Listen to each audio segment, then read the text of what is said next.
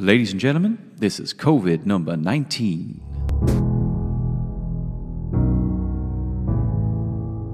Hello, it's me.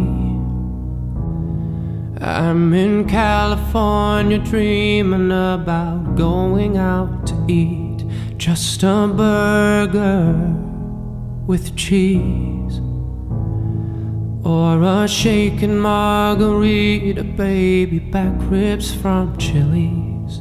Hello, can you hear me? I am shouting out to neighbors who I used to like to see when we were outside and free.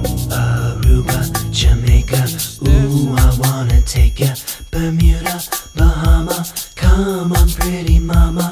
Key Largo, Montego, baby why don't we go? 'Cause we can't, we're in quarantine, in our own corona homes. That's where you have to go to stay away from it all. Dinners from a can, afternoons coloring with crayons. It's been 13 seconds since I last went to go wash my hands in my corona aerobics. 1, 2, 3, 4, 5. Everybody stay at home so we stay alive. It's a pandemic, new and novel. You might say you wanna be in public, but right now it's unlawful. Can't work like I did last week. Bars are closed, so I'll watch TV. I like The Good Place, Ozark, Goop Lab, and Schitt's Creek. But as I continue, my future's looking real bleak. So what can I do? I really beg you, my lord. To me, binging is just such a snore while I'm inside. What else? Should I learn trumpet? Forget it, I'll dump it. A little bit of Instagram in my life. A little bit of journaling makes me cry. A little bit of FaceTime's all I need. Wait, are you there? You froze on my screen. A little bit of longing for the sun. A little bit of eating just for fun. A lot of it of hand soap so we're clean. Every day's the same as quarantine. Anybody listening? I've been working so hard. She shouted upstairs saying dinner has started. I took one bite and I immediately farted. Oh. I know you cook healthy, you should be so proud, but it tastes so weird that I shout it out loud. It's not rice, it is cauliflower. It's got a smell that overpowered everything else I wanna try. It's not rice, you chopped it up so it looks like it, but it's not rice, it is lying. And no amount of salt it will suffice. It's not rice. Thank you for cooking, but it's hard to say. Will you get tell by the way I wash my hands? I'm corona free, won't take no chance. Toilet paper, latex gloves, I've been ready for this since I was born. And now it's alright, it's okay. You may look the other way. You can try to understand the coronavirus effect on me. Whether your brother, whether your mother, you're staying inside, staying inside. Feel the city breaking and everybody shaking. We're staying inside, staying inside. Ha, ha, ha, ha. Staying inside, staying inside. Ha, ha, ha, ha. Staying inside.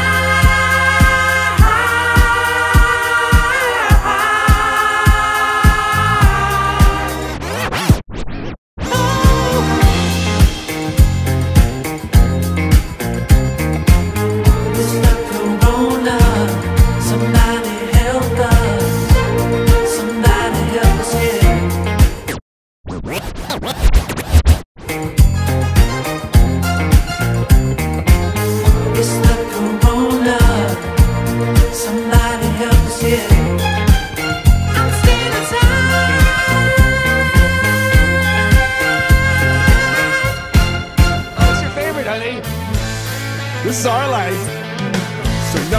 told me it was gonna be this way. You start to get annoyed at everything I say. You say my chewing is the worst to hear, and it's me and you all day, all week, all month, or maybe all year. 'Cause I'm stuck here with you, and we fight every day. I'm stuck here with you. I left my pants in the hallway. You're stuck here with me, and I'm stuck here with you. I had one job. Did I turn on my... I had one job. No, you did all the important stuff. I've got itchy feet again. Cabin fever got me creeping out the house while my wife's sleeping. Made a decision that I'd probably make again. Couldn't abstain from sneaking out in silence. In the streets I walked alone. Finally was on my own, but found myself in a quandary. Promised my wife I'd do the laundry. Walking back when I saw the flash of blue and red lights that split the night with the sound of sirens. And in the naked light I saw 10 police vans, maybe more. They pinned me against the floor. Coppers said I had broken the law. I said please let me go, I was just going to the store. But they ignored and said I had the right to remain silent. Cop said, brother, don't you know, at this time the shops are closed. In the argument I was forming, forgot it was 2:30 in the morning. My excuses like silent raindrops fell. The jail cell is where I was headed with sirens, and now I'm in the prison hall. The cop said you can make one call. It was the hardest choice of my life. Realized I had to phone my wife. Don't think I had it in my heart to say the laundry's still not done.